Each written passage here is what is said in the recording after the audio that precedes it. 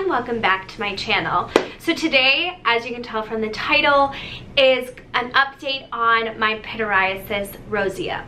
I've had many requests from people asking me where I'm at, how I got rid of it, what I've been doing, all these things, so I thought it would be better to just make an update video to let you know what had happened. So before I even get into that stuff, if you don't know what pityriasis is, it is basically this scaly rash that appears all over your skin.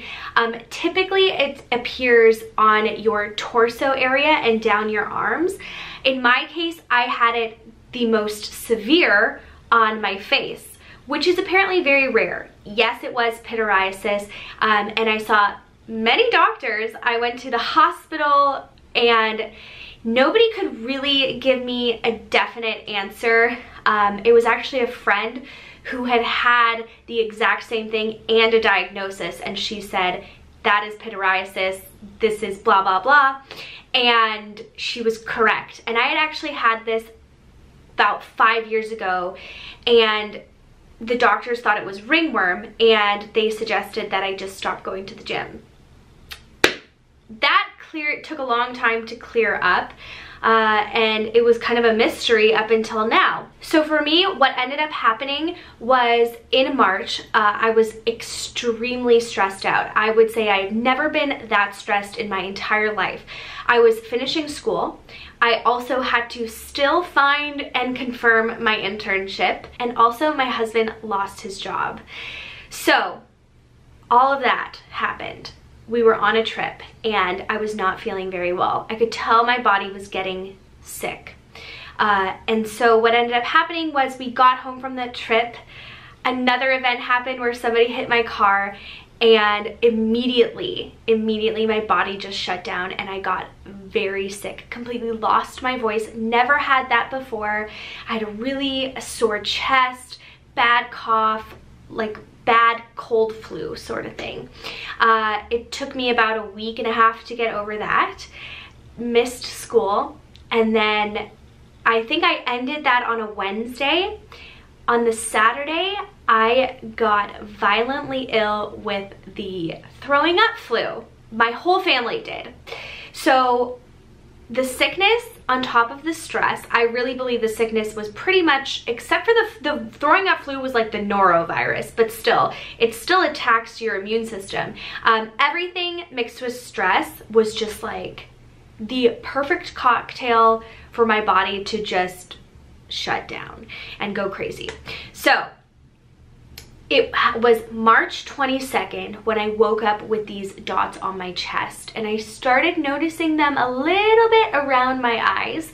I wasn't too concerned because they were very faint. At that point, they were really small little bubbles. That's what they kind of looked like. And I remember my teacher saying, like, what's going on, and being concerned, being like, you're really stressed out. I think that this is just stress. And we talked about stress management and she helped me, and then a week later she saw me and she was like, oh my gosh, it is so much worse. And it just broke out.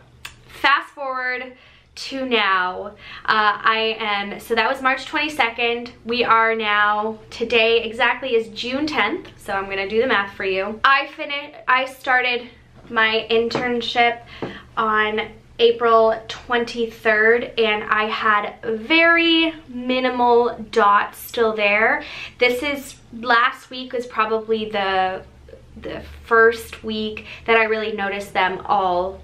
They've all like disappeared. So how did I do it? How did I get rid of them in let's say like 9 weeks? Let's just say 9 weeks. How did I get rid of it in 9 weeks?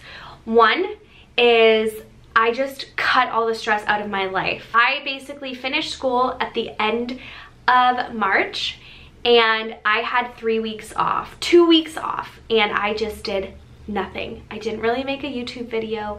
I didn't do any work. I didn't socialize with people. I stayed at home and I relaxed, and I did not over stress myself out. And I think that is very important.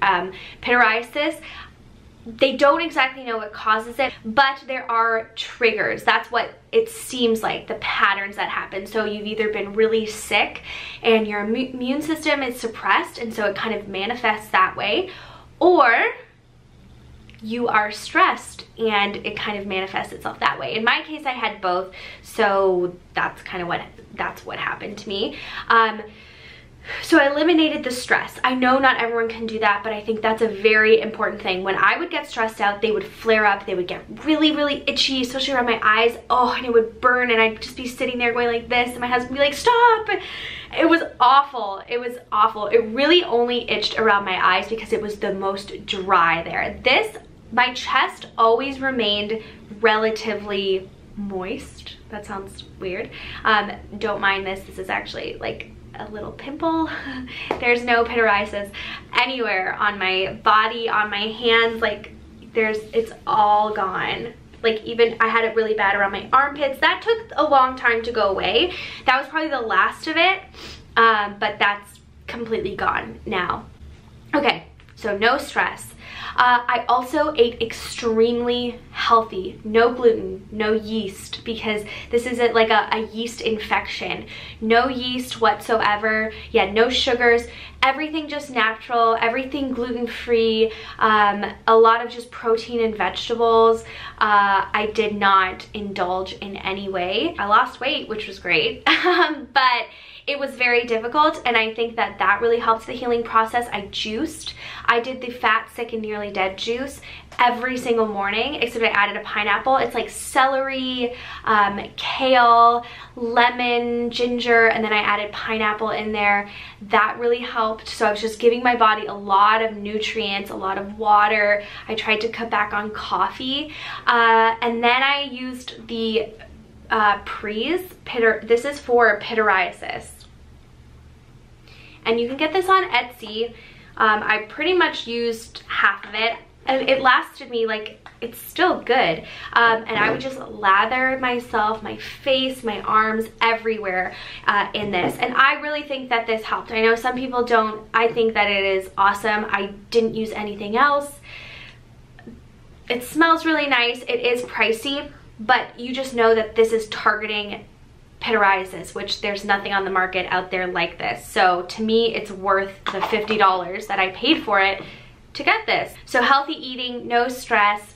I used the Prees, and then I was also taking a probiotic and lots of rest, like as much as, you know, getting rid of stress and all that stuff, but I was trying to sleep a lot, just letting my body kind of reset, and that was the best, because I was very nervous when I started my internship that it would trigger it again, that I would be stressed out and it would manifest, and that has not happened.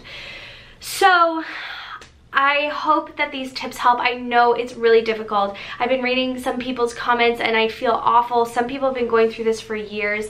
I really think that to get rid of it, you have to dedicate, it's really difficult, like a month, to really focusing on getting rid of it, because it will just continue to grow, which is crazy. There is no treatment plan. There's nothing the doctors can really do. One last thing that I did, I forgot. I also went to the tanning bed. I don't recommend tanning unless you are trying to heal this, but tanning for a small amount of time. I one day went for like 8 or 9 minutes, and I was in so much pain that night because it just felt like it was burning. So about 5 minutes every other day I would go, and I think that really helped clear it up as well. So I, like, going close up, like, I have no scarring. It's completely gone. It's so crazy that it came and it went, and it did slowly disappear. Every day it started getting better.